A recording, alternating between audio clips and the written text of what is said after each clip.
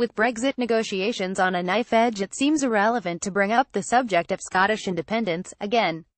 But the link between leaving Europe and leaving the UK is made ad nauseum by the nationalists, so link them we must.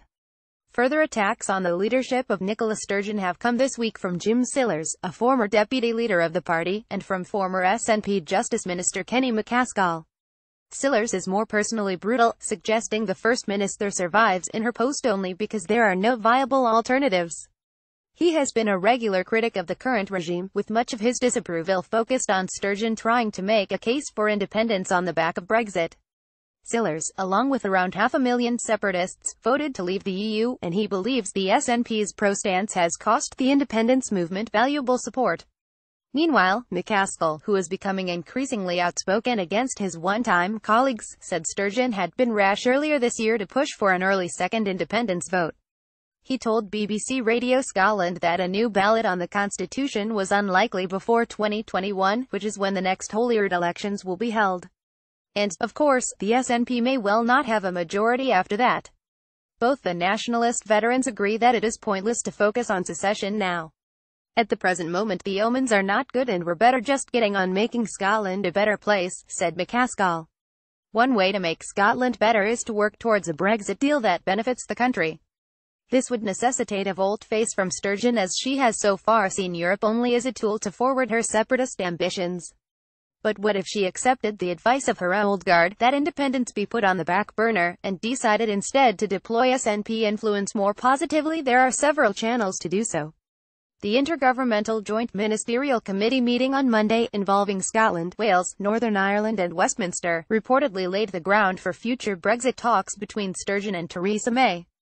The gathering was described as very constructive and successful by Cabinet Minister Damien Green, who insisted Sturgeon had dropped her constant refrain that the UK's Brexit bill was a power grab.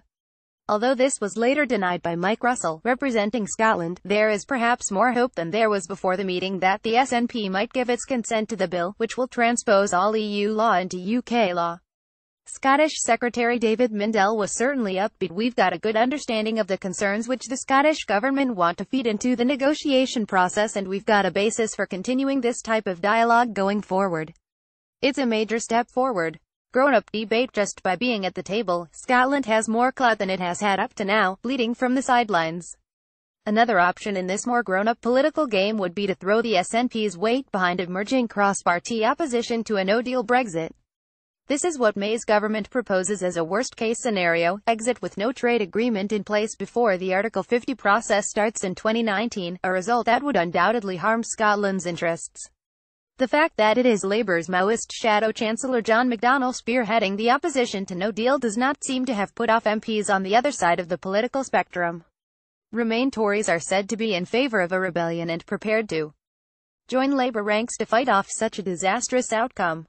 Two Labour MPs were joined by Conservative elder statesman Ken Clarke and the Green leader Caroline Lucas in an amendment to the EU bill, urging a longer transition period on the current trade terms. This is something the SNP, in Westminster and in Edinburgh, could back.